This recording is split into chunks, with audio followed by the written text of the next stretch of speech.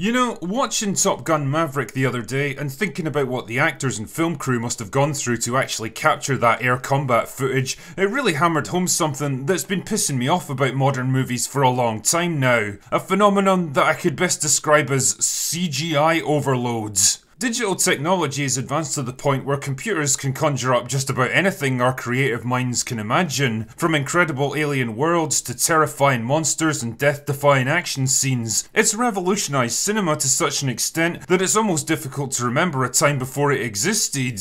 And on the face of it, it should have resulted in a better end product. After all, CGI doesn't rely on actors hitting their marks or force directors to find inventive ways of making difficult scenes possible. It doesn't force stuntmen to risk life and limb to get that perfect visual. It doesn't require complicated pyrotechnics or sound stages or expensive and challenging location shoots. It's controllable, it's predictable, it's safe, it's cost effective. And well, it's boring as fuck. It feels like movies now are locked into a kind of never-ending dick-waving contest, each striving to outdo the other with ever more ridiculous, overblown, gravity-defying CGI action scenes, most of which carry all the weight, impact and believability of a left hook from Natalie Portman. And I mean the non-enhanced version, but don't worry, we'll talk more about that later. And that's not even talking about what the fucking actors have to work with now. Honestly, watch some of the behind-the-scenes footage of any Marvel movie. It's some of the most depressing shit that I think I've ever seen. Just actors standing around in big empty green rooms having no fucking clue what they're supposed to be reacting to. This is it, boys and girls. This is the magic of movie making now. Now, before I go any further, I want to be clear that this isn't just some excuse to shit all over CGI as a concept, or the people that produce it. Computer animators are just professionals doing the job they're hired to do. They're usually overworked, underpaid, striving to meet ridiculous deadlines, and lumbered with the thankless task of producing something that only really gets noticed if they fuck up. I also fully acknowledge that CGI can be a useful tool when it's properly used, and there's been plenty of movies where it was genuinely difficult to tell what was real and what wasn't. That being said, it's not a magical silver bullet that can fix every problem, and when it's been rushed or poorly implemented, well, it can look like absolute dog shit. My general rule of thumb is that if you can do something with stunt work, practical effects or location shoots, then you probably should. Because believe it or not, humans have actually got a pretty good eye for this kind of thing, and the more you do it, the less engaging your movie becomes. Take vehicle stunts for example. Mad Max 2 from way back in 1981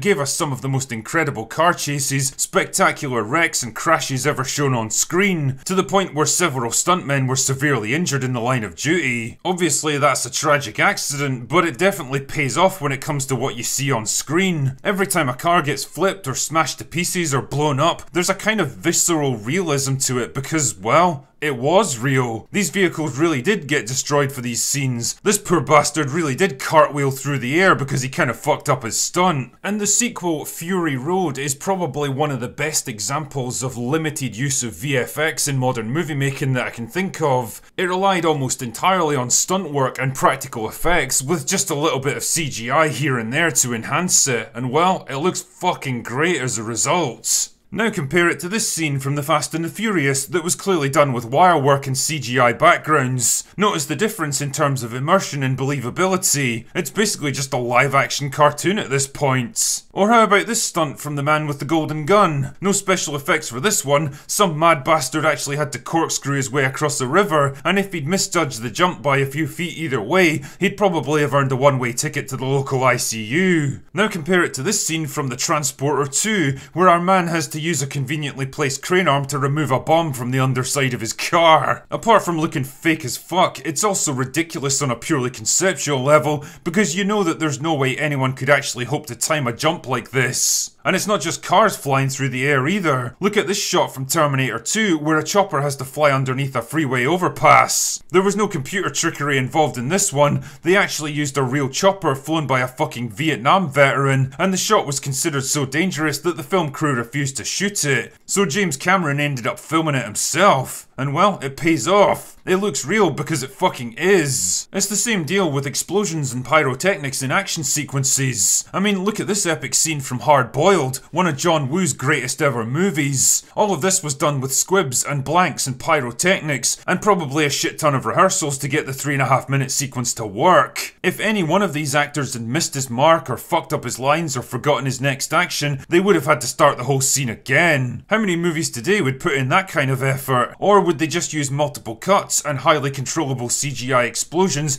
to produce it in the quickest, safest and most efficient way possible? But what about fist fights? Well, take a look at the subway fight from the first Matrix movie. It's an excellent back and forth fight sequence with solid choreography that doesn't outstay its welcome and actually tells a cohesive story about the shift in momentum between the two main characters, and while there's definitely wire work involved, it's still very much two actors fighting in a real physical location. Every kick and punch has actual weight behind it, and the sets look solid and convincing because they actually exist. They're not just some flat, soulless background that was composited in later. Skip forward a few years to their final battle in the Matrix Revolutions, and what do you get? A CGI Neo and a CGI Smith endlessly punching each other while flying through a CGI city in the CGI pouring rain. You see how much less involving and engaging it is? You see how constantly trying to up the stakes and spectacle actually makes it harder to connect with what's going on? Shit man, Star Wars fell victim to this kind of thing decades ago. The lightsaber fights between Luke and Vader in the OT weren't big choreographed affairs with incredible moves and spectacular effects shots. Most of the time they were fighting in dimly lit rooms and corridors. It was tight and claustrophobic and clumsy at times, but it worked because it was more about the emotions of the two characters than the moves they could pull off. The physical constraints of the time forced the director to focus more on the emotion of the characters, and it paid off. Then compare it to the fight between Anakin and Obi-Wan in Revenge of the Sith. That shit's got them flying and leaping all over the place in CGI form, pulling off very obviously choreographed moves, and battling through crazy spectacular landscapes for what feels like 15 minutes straight. It reeks of excess and over-the-top spectacle at the expense of good storytelling, and it pretty much exemplifies the lesson that bigger isn't always better. But what about creatures and monsters, you might ask? I mean, we've been fascinated with stuff like that since the dawn of cinema. What's scarier than a good monster? Well, terrifyingly bad CGI. And no, I'm not even going into the obvious stuff like the hilariously shit Scorpion King.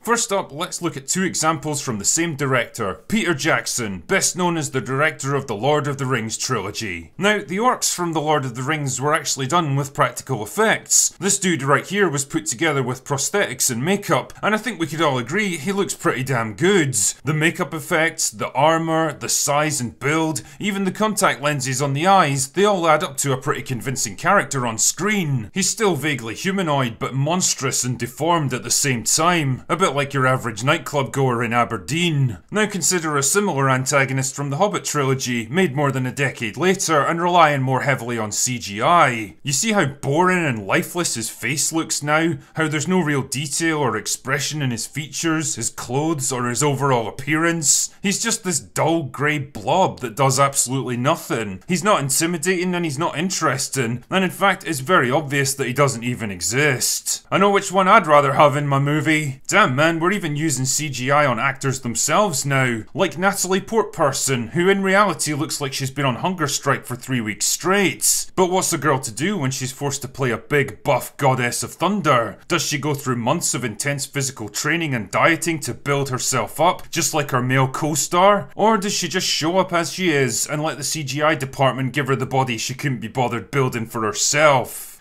I think we all know the answer to that one. Now, I could probably prattle on for hours about this shit, giving you example after example of practical effects winning out over CGI, but I think you get the point I'm making here. The more movies rely on CGI, the less engaging the experience becomes for the audience, because deep down, they know there's really nothing behind it. Yeah, there's a shit ton of work involved to make it look convincing, and I'm not trying to take anything away from the animators here, but it's not the same kind of work that has to go into shooting a continuous 5-minute action sequence where a single mistake can mean having to restart the whole thing from scratch. It's not the same as actors and stunt performers having to risk injury or death to capture some breathtaking stunts. And it's not the same as actors having to lumber around the set wearing heavy prosthetics or spend hours in the makeup chair to achieve the right result on screen. Yeah, computer animation can overcome the physical limitations of practical effects, but what's the point if nobody actually buys into what they're seeing? CGI absolutely has its place in modern movie making. In fact, it's a vital weapon in the arsenal of most filmmakers now, allowing them to show things that would be almost impossible to achieve any other way. But it's not a magical solution to every problem. It's not there to turn live action movies into tightly controlled animating features with occasional appearances from real actors. It should be used to enhance practical effects, not to replace them. If you suck all of the risk and challenge and inventiveness out of movie making and try to replace it with sterile animated spectacle,